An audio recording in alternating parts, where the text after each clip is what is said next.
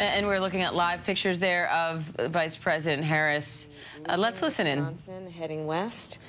And I'll be obviously in 3 states again today talking with the American people about the stakes of this election and the opportunity that we, the American people, have to chart a new way forward. I will comment on the former President Donald Trump's remark about women and whether they like it or not.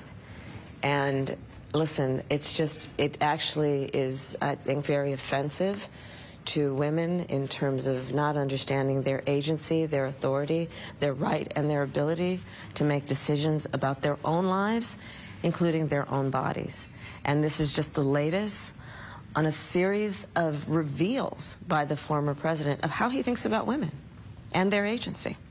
Whether he has said, as he has, that women should be punished for their choices, whether he has talked about his pride in taking away a fundamental right from women, whether it be how he has actually created a situation in America where now 1 in 3 women lives in a Trump abortion ban state and has legal restrictions on the right she rightly should have to make decisions about her own body.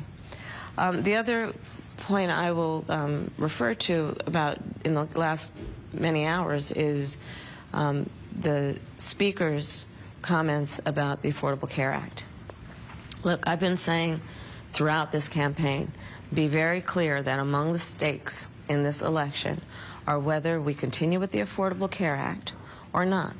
It has been a part of Donald Trump's agenda for a very long time. He has made dozens of attempts to get rid of the Affordable Care Act.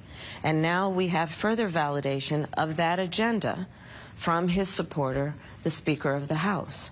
And what that would mean for the American people is that insurance companies could go back to a time when they would deny you coverage for health insurance based on pre-existing conditions such as you being a survivor of breast cancer, asthma, diabetes. And what I know is that the American people, regardless of who they're voting for, know the importance of the Affordable Care Act, as it is also called Obamacare, in terms of expanding people's coverage to health care based on a fundamental principle that I hold deeply. Access to health care should be a right and not just a privilege of those who can afford it. So there's still a lot of work to do, but each day I think that there are also indications that we are receiving from my opponent that verify, validate, and reinforce the fact that, one, he is not going to be fighting for women's reproductive rights. He does not prioritize the freedom of women and the intelligence of women to make decisions about their own lives and bodies. And health care for all Americans is on the line in this election as well. I'll take your questions. Dan? Oh, yeah. You know, since the beginning stages of your campaign, you've described yourself as an underdog. That language is gone from your speech now. Has something changed in how you're feeling? No, listen, I am putting it all on the field. And it's going to be a very tight race. And I'm running like the underdog, because we are. Donald Trump's been running for the last decade. I've been in this race about 3.5 months. And the stakes are so high. But I've been saying for quite some time, regardless of what the polls say, we are going to win. I do believe that. Because I do believe that this is a choice about 2 very different directions for our country.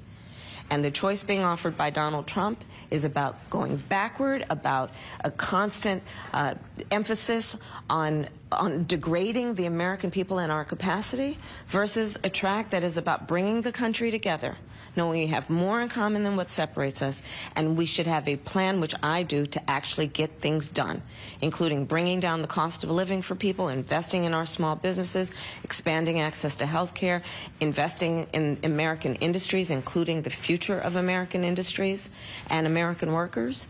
So there you go. Well, so you talked about what the former president said being offensive to women. I think it's offensive to everybody, by the way. Well, that was my question. Yeah. The sort of hyper-masculinity that he is talking about, what do you think about it possibly resonating with men and male voters specifically? You've been following me, and you will see that in the tens of thousands of people who attend our rallies, which is an opportunity to talk about the issues, to talk about the future of our country, right?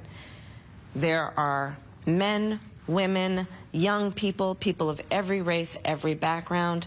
One of the points I think that is a point of pride for everyone who attends, and including myself, is that our campaign really is about bringing people together, people of very different and diverse backgrounds, around a common theme that is about love of country, defending the Constitution of the United States, and investing in our future, and rejecting the notion that we are divided or that should be acceptable, that we would be divided as a nation. So I'm very proud to have the support of men, women, young people, people of every background. Ebony? So we know we have 5 days until the election. How are you going to continue to draw the contest with former President Donald Trump, specifically with the undecided voters, as the pool is really shrinking now? I will continue, as we will do today, as we did yesterday, and so on, to talk with people where they live. So again, here in Wisconsin, heading to Arizona, heading to Nevada, to talk with people about issues like how we're going to deal with price gouging, corporate price gouging as a way to deal with grocery costs, how we're going to invest in small businesses and expand access to capital, how I will give first-time homeowners a $25,000 down payment assistance if they are a first-time home buyer to help them get their foot in the door. These are the issues that the American people want to talk about, because these are the issues that affect them. These are the issues they think about when they're sitting at their kitchen table or when they're trying to go to sleep at night. And what I know is that they want a president of the United States who, as I say, will walk into the Oval Office with a to-do list and not an enemies list. And so that's what I will continue to do over the course of these next few days, to let folks know that I see them, I hear them, and I'm prepared to address their challenges with a plan that is about getting things done. Thank you. Madam Vice President, can you just